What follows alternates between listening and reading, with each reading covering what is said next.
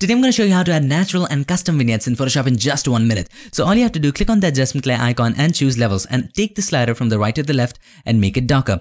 Take the brush, make sure it's big enough, make sure it's hard enough with the foreground color black and the mask selected, just dab once, press Ctrl or Command T and adjust it the way you like it. I'm going to go ahead and rotate it just like this, and you can go crazy with this the way you like. That's okay for me. Hit enter once you're satisfied.